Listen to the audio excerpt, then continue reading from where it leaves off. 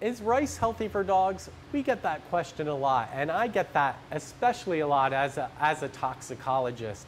There's a lot of bad press out there about arsenic concentration and other contaminants in rice. And also, there's a big movement away from grains in general, both for humans and for animals. And so we often wonder, is rice appropriate? I'm here to tell you that rice is just fine for dogs.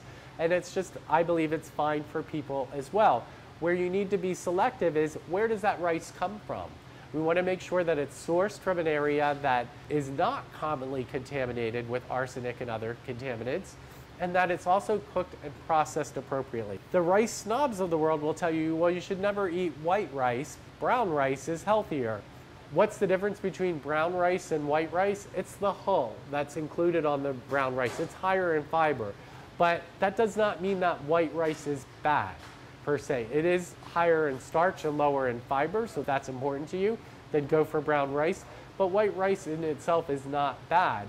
What many people are thinking sometimes is the bleached and over-processed white rice that may be devoid of practically all of its nutrients before you've even cooked it because of the way that it's been processed. So the solution is finding a high-quality, unbleached, unprocessed rice, rinse it before cooking, cook it in adequate amounts of water, no problem with contamination. Definitely healthy, definitely health benefits associated with it.